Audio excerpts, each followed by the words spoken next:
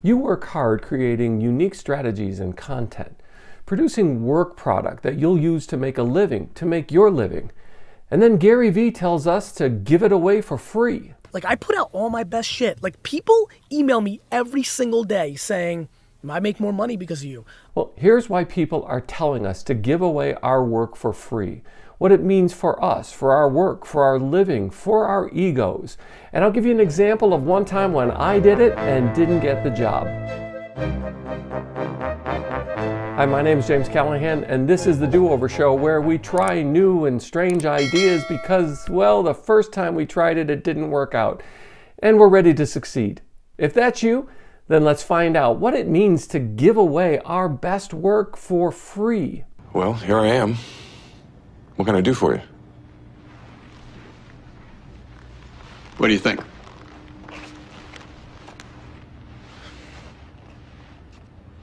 I think you wouldn't be in the presidential suite right now if you worked for free. Don, this is friendly. Connie, this is my profession. What do you want me to do? I want you to give me one for free. The first most obvious thing is that, hey, everyone can't give away their best work for free because our work product is who we are. And it really depends on what kind of work product we're talking about. If you're an athlete and playing for someone makes them money using your talent, you're a product. You're an NFT of you. Same goes for a graphic designer, artist, performer, lyricist, photographer, copywriter. You get the idea. Giving away our best stuff is really about building personal brand, creating the kind of space we need to show that we can be trusted, that we can execute real ideas and bring benefit, a value add to others. That's what we're doing by giving away free things. We're creating our own opportunities to excel. Carlos, this is a solid question. You know, I think at some level there is a risk about giving away your best work for free. For me, that's been the gateway drug at some level, because I think best work needs to be defined. It depends on what your work is. So if we do produce a product, what are we supposed to be giving away? Maybe 30,000 foot views, vague generalities, maybe a little clickbait to entice them. No. What we're supposed to be giving away are executable examples. At the close of a recent work session with a group of people struggling with their social media presence and engagement, I gave them something free. Threw it out there and asked them a question. Do you ever get comments on your posts? Well, yes, we do. I said, and you reply to each and every one of those comments, right? And they said, no, we don't. I said, well, let's make social media actually social and make it your job for the next few weeks to reply to each and every comment that's left on what you post. Not with sales pitches and not with sign up here or give me your email address and I'll exchange that for a free ebook. No, with real engagement and appreciation. Like, that's really valuable. Thank you for joining the conversation. Thanks for sharing that. That's a good example. I wonder what other people think of that. That is, use it as an opportunity to build and continue the conversation. When Starbucks rolls out a new drink, they employ additional social media managers to reply to almost every single comment. Thousands and thousands of comments about the new Rappa Frappa latte. Now, what they're able to do then is to engage on a creative level and build a sense that on social media, they're listened to and they're responsive. They're actually giving feedback. Sorry you didn't like it. Maybe you'd like to try this one instead. If that was too sweet, here are 2 other options from the menu. Try that next time you're in. That's what a social media manager does. Do you do that? Now, yes, it may be a simple addition, closing that circle of engagement, but will they do that? Maybe. Just maybe. And will they do it in a way that shows that they care, that shows some creative engagement, and doesn't just copy and paste a series of comments? By the way, the only reason I give away all my shit for free, and you know this is how I roll, you benefited from it, is because I know there's only a couple of you that are going to do it. Bingo. Right. And this gets us to the real reason why giving away our best content does not cut off making a living. Because most people, 99% of those that we give away free content to, will not execute our plans themselves, even if we lay it out for them and give them templates and decks that give them the plans to do it.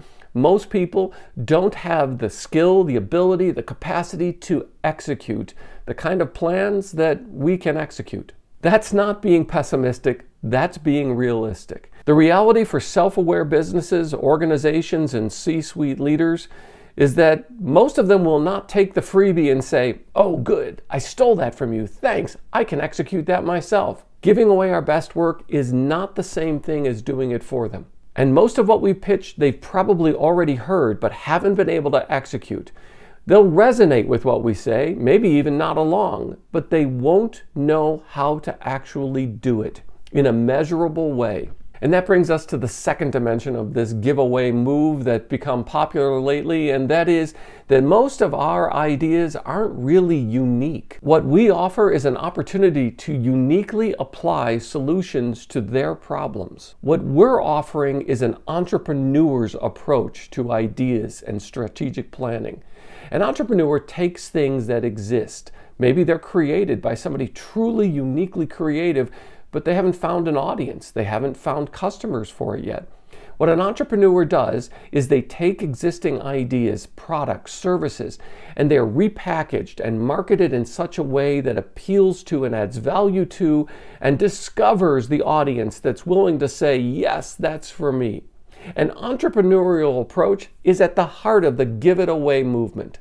That's the exciting part of the give it away for free opportunity. But for the most part, the give it away free move that we're talking about is a way of expressing our understanding of the pain or the problem that others experience, and that we're going to be the ones who bring things to bear upon the problem, maybe from other industries, businesses, different opportunities that we bring, and we say, let's apply this here to your problem. And here's a measurable that will get you a result, the result that you just couldn't find without me. Good, now go do it. Exactly. Like, I mean, gee, when are we gonna understand that entrepreneurship is a skill? For my part, I'm willing to say that if someone's not implementing or if they don't find interesting an idea that I've shared on different platforms, then that actually is fine with me. I'm one of those odd persons that actually enjoys, I like it when someone unsubscribes from a newsletter. I know it keeps marketing departments up at night. We lost another subscriber, why? And we tend to focus on that one person that said no to us and wind up ignoring the hundreds or thousands that stay on the list, that opened our email, that maybe clicked through and did follow the call to action that we wanted them to. What everybody needs to do on this that's listening, and that what you and I have to do, the only thing we can really do is put ourselves in the best position to succeed, to maximize our upside. It's an idea. It's not me they're rejecting. They're taking advantage or not taking advantage of something, and I'm giving it to them. I'm grateful for the opportunity that they have to put their eyes on an idea and say, I wonder if this would work for me, and how would I do this?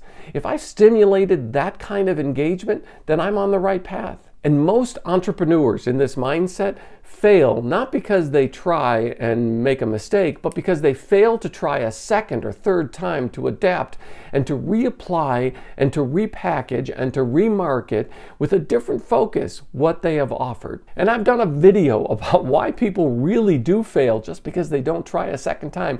Hey, check out that video here. And the third part of the give it away for free move is strategic. It gives us an opportunity to leverage the trust and the personal brand that we have built in order to find eventually an outcome which leads to a working relationship and a payday. When you are doing something for free, it needs to be strategic, because what you're looking to do by giving away something for free is to create leverage to then do something that is not for free. That is, it's strategic, but it's not manipulative. It's not giving away clickbait, hoping that we'll get somebody to sign up for our course. Now, people make a living every day on digital media offering clickbait for sign up for this course and get this ebook, only 3 easy payments of $19.95. Now, the give it away free movement is to build a service relationship. It doesn't guarantee an immediate result because you're a good person and deserve other people's money. There's no entitlement tied up with it. In fact, the give it away free move is a cure for the entitlement that most of us feel because we've got this unique, wonderful idea that no one has ever thought of before. And it's really interesting when we pay attention that the give it away free movement is all around us. YouTubers do it. It's the design of YouTube. It's how most of us engage with popular YouTubers. They give and give and give. Yes, there are those pop-up ads that interrupt or pre-roll. I get that. But they give and give and give because on the back end, after they build trust, subscribers, and that relationship, not only can they leverage it to merch and an online course, but they can also get paid in ad revenue. And yes, I would love it if you subscribe and ring the notifications bell so you don't miss the next episode. But the purpose of the Give It Away Free movement is to build that presence, that brand, and that trust. So let me tell you that story of the recent opportunity I had to give something away for free, and I didn't end up getting the job. A regional nonprofit was looking for someone like me. I'd gone through the interview and the vetting process, which was very involved. And I met with the VPs and the one VP I would be working with directly. We had a nice lunch together.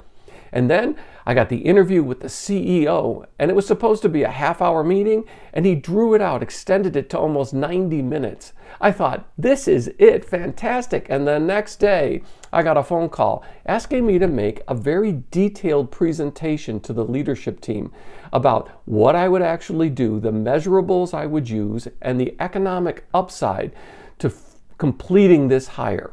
Yes, they were asking for a freebie. What would you do? Well, I gave them the freebie that they asked for. I gave them a 4-slide deck filled with actionable steps, a timing of a plan, a strategic plan, the measurables that I would use, an example of the marketing that I would use in this plan, and the people in the company that I had met, utilizing their strengths in order to contribute to executing this plan. I gave it to them, shared it with the leadership team, and they offered me a 3-month contract because this is what I discovered. They weren't really sold on the idea of spending as much as a person like me would cost to execute this plan, even though I had laid out the details. People around me, my friends, said, "Why did you give it to them for free?" And here's the answer: because they still haven't executed my plan. But if you do not understand that it actually is actual talent. Now, they've interviewed others for this job. They've repackaged the job. They've tried a higher title. They've tried a lower title. They've tried the same amount of money. They've done everything they can to try to get a person. That was more than a year ago, and they're still advertising this position as open. And by the way, nothing has changed in their marketing. Nothing has changed in the plans and programs that I was pitching, and nothing has changed in their bottom line. I just saw their annual report from last year. So how about you? Do you have something as part of your work product that you use to make a living that you can give away for free that will build a space of brand and trust with people? Some reputation, some awareness that you are willing to give and contribute, that you're grateful, not entitled, and that you look at what you do as a joyful opportunity to solve others' problems. The Give It Away Free movement is about that. That kind of gratitude, that kind of eliminating entitlement. Are you ready to sign up for that? Hey, and thanks for being part of the Do-Over Show. I really appreciate it. It's great that you're here and we get to work through these things together. And please do subscribe, and while you're there, ring the notifications bell so you don't miss an episode of the Do-Over Show. I'm so glad you found me and I found you. Thanks.